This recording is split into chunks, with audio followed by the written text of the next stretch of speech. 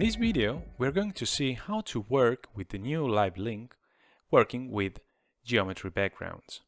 Now, usually what we do is to use this button here at the top left here in the library backgrounds to add custom backgrounds. Now, every time we make a change in, let's say, 3ds Max, for example, to our background model, we need to export it to FBX, for example, and then importing back here. Now, with the new live link, we can do it right inside 3ds Max. Let's go to 3ds Max that I have synchronized with the anima scene.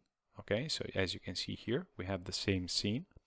But in this case, I have the same scene and plus this object here. Okay, this is a new place where I want to, a privileged place, let's say, a VIP area where I want to place more people. Okay, more actors. So how can we go to anima with this? Well, usually we would select everything, every model, we would export it to FBX, and as I told you, import in anima. This is a bit manual in this case. It's still possible to be done this way, but this is a new way. So what we do is to select the anima object here in the scene, as you can see. Okay, we go to the properties in the modify panel, and we go to this geometry background. Okay, and as you can see, I already have here the stage tribunes, which is this object here. Okay, this one.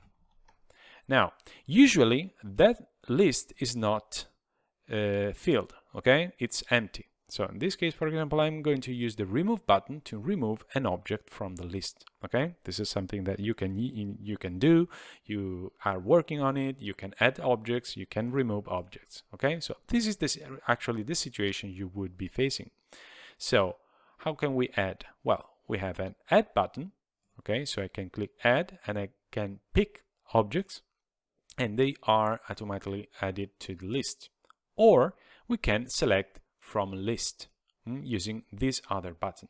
Then this pop-up window appears and here I can select the new objects I want to add to the list. Okay, so I click add and there we have both. Now, one important thing is that since in anima cannot know what objects models we want to use as background models, we need to add in this list everything we want. Not just the object we want to add to the anima scene. Okay, that's quite important. So now the only thing we need to do is to send to anima.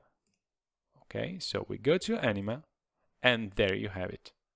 Okay, real time updated. Now the good thing here, what we can do is now I can start working with this. So I can, for example, place new characters there. Okay, something like this. Characters like this and other character like this.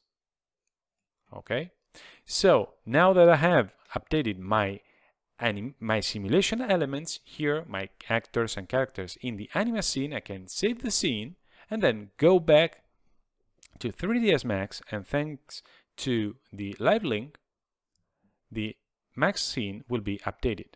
Okay, so just a second that Max is updated, and then we should have those two more characters exactly placed there. Now we want to see also the textures, so we keep selected the anima object, and we click on show textures on viewport, and in a few seconds we see them.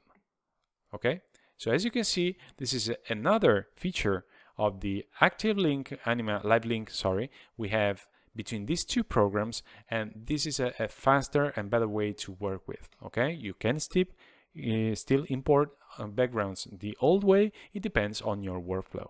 Okay, so for this video we stop here. I'll see you in the next one.